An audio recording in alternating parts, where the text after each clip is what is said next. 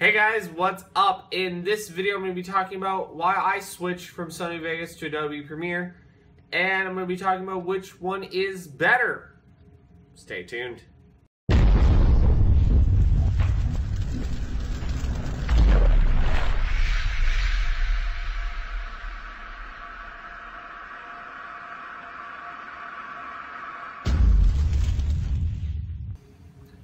Okay, so as you guys might recall, several years ago, I made the switch from Sony Vegas to Adobe Premiere.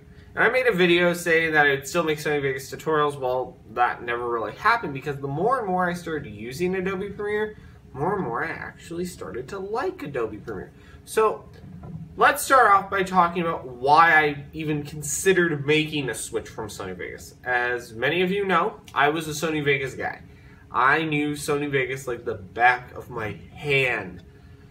And I could get around really quick, really easy. There were things I knew how to do extremely well in Sony Vegas.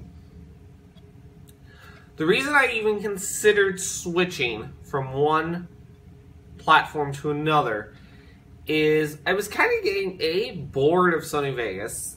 The UI and user experience needed a refresh. And it hadn't really had a refresh, I don't think, ever. And I'm not just talking about new features. It seems like with every new version of Sony Vegas, we got new features. We never really got an improvement on the user interface. It was always based on that same interface, and it was just so boring. It's like, you know what, there's probably better options out there.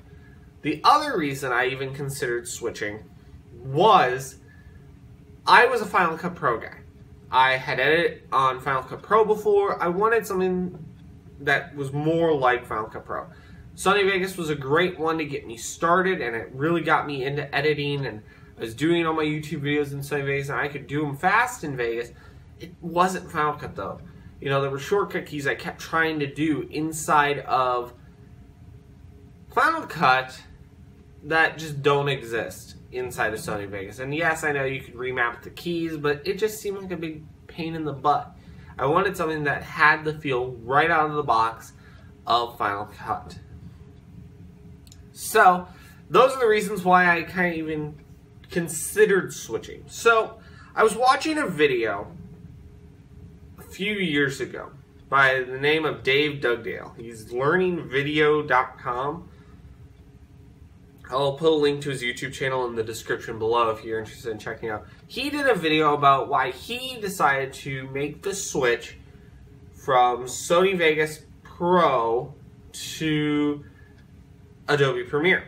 And that's what ultimately got me started thinking down that track. And he was showing off some things inside of Adobe Premiere. And it really just made me decide, you know what, maybe it's time. Maybe I go ahead and I make the switch. At the time, Sony Vegas Pro 10 was the most recent version that I can recall. So Pro 10 came out. It was the 3D one, as I like to call it. Now, I continued a few more months down that path of using Sony Vegas after seeing that video, but I always kept coming back to that video and really kept intriguing my mind with the possibility of switching. So a few months later, around April timeframe, I decided to really take a serious look at a new video editing software. And I went ahead and downloaded the trial version of Adobe Premiere Pro CS 5.5. And I gotta tell you, from the moment I opened it up and I took an old video that I had edited years ago, just brought in all the original files, and I started cutting something in it. And I felt at home. You know, and then I went online. As I was doing things, I was looking up on YouTube how to do this, how to do that. And before you know it, I just found myself getting more and more comfortable. Like, one of the things I learned is that you can actually remap the keys from the Premiere Pro keys to the Final Cut Pro 7 keys, which it was like, oh my god, even more reason to switch. And it was just one thing after another, after another, after another, of things that just made it so much easier to edit inside of Adobe Premiere. Now, I will say, that's my story. it's not going to be the same for you. You might decide Avid is better for you. Personally, my computer couldn't support Avid, much less can it support any NLE. And I'm not going to go that far. Premiere works. It works really well, and it's just what I have decided to stick with.